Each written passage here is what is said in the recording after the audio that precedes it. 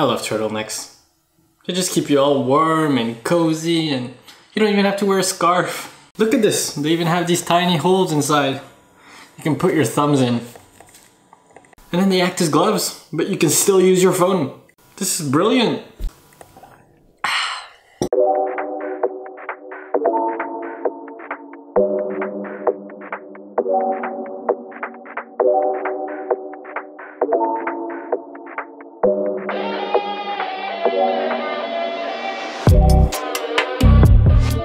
We are now officially in the month of October, and that only means two things. Winter's coming, and you need sweaters. So today we're talking about 8 types of sweaters that will never go out of style.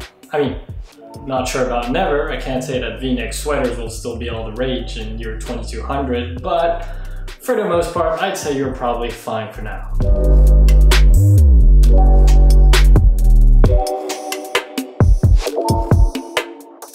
Classic, timeless, versatile. You can never really go wrong with a crew neck. Wear it with a t-shirt underneath, short sleeve, long sleeve, or even a casual or a dress shirt. I mean, I know some people say that you shouldn't really wear a dress shirt underneath a crew neck, that they should only be worn with V-necks. I would tend to disagree with that. I think a dress shirt can actually look just fine under a crew neck. To me, I even like the look a little better. It looks a bit more sophisticated, a little less corporate, you know, a little less traditional classic menswear to me.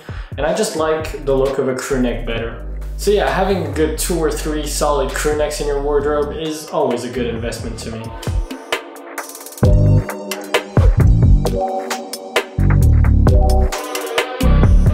Okay, I know that I joked a little bit earlier about the V-neck sweater, but I can't deny that it's a classic menswear piece and a staple in many people's wardrobe. Now, quick disclaimer, personally, I'm not the biggest fan of V-neck sweaters on me.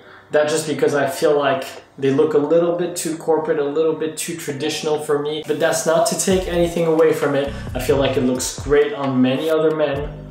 It's just not my biggest pick out of all types of sweaters, but it's definitely going to be here for a long time. It's still an item that's going to be in style for many years to come. Now, just one thing, do not go torso naked underneath. Like, don't wear nothing. You gotta wear a dress shirt, you gotta wear a casual shirt at least underneath.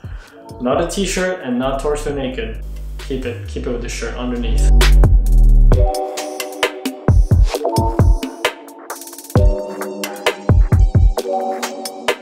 I love a good roll neck. Did you know that roll necks were initially created for knights? Yeah, like medieval knights with the swords and shields and stuff. Basically, they had roll necks to protect their skin from chafing against their armor. Because their armor was like chainmail and it could cut you and bruise you in the neck and stuff. So they had to put these roll necks underneath, kind of as underwear and protection for their skin, basically. I mean, that's crazy, right? From medieval times to a daily uniform for Steve Jobs. Like, this classic menswear piece has gone a long way, and I just love them. I mean, they're so practical and versatile, and with all the coverage, you don't even need to wear a scarf. Here are some of the ways that I like to wear roll necks.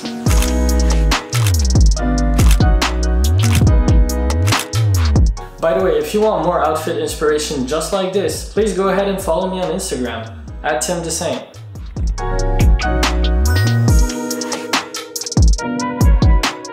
Item number 4, cardigans. Cardigans come in 2 forms. You have the thin ones and the chunky ones. The thin ones right here usually come with no collar, and the chunky ones like this usually come with a shawl collar right here. Thin ones are a little more traditional. They have sort of a granddad vibe to it. I feel like they're not as easy to wear, but they can work great in the right outfit, especially in the more preppy kind of looks. The one thing I really like about thin cardigans is that you can wear them as a mid-layer, over your shirt but under your jacket. That way when it's cold, you have that additional mid-layer for extra warmth. In the ranking of menswear items influenced by sports, sweatshirts are definitely way up there, maybe just after sneakers. They're a great staple to have. I have one gray sweatshirt and one gray hoodie, and those 2 alone can be implemented in a wide range of different outfits. But since a simple sweatshirt like this can look a little boring on its own, I usually like to add an accent piece. maybe in the form of a bold color or an interesting pattern on one of the other items that I'm wearing. In this picture right here, I tried making a simple look just a bit more interesting by adding a small neck scarf with a cool pattern. Sometimes, adding just one accessory can make a basic look more visually interesting.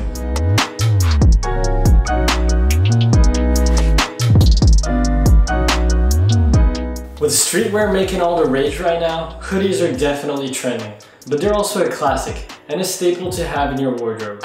With fashion gradually becoming more casual, you'll be able to wear your hoodies for years to come.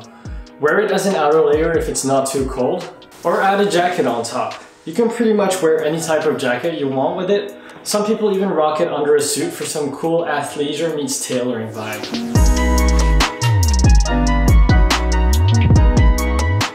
Bread-on shirts like this one were initially created in the 1850s for the French Navy. The original ones were white with navy stripes on top of them, and they were created with the purpose of more easily spotting men who went overboard. Today, bread-on shirts have undeniably become a menswear staple. I love wearing mine in summertime to add some cool Riviera vibes to my outfits. Also, they're an easy way to dab into patterns, because white and navy stripes are a classic.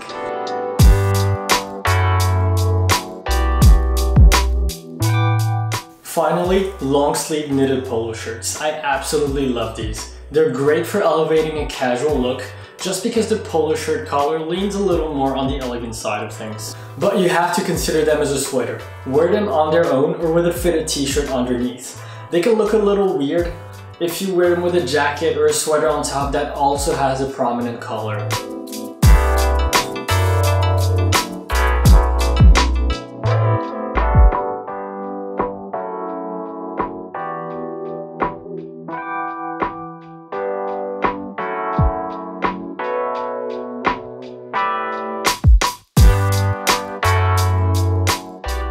I hope you enjoyed watching the video, guys, and I have a question for you. What's your favorite type of sweater? Which one do you find yourself wearing year-round? Let me know down in the comments, and if you liked the video, just drop me a like.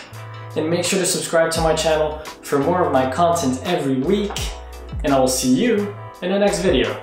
Peace.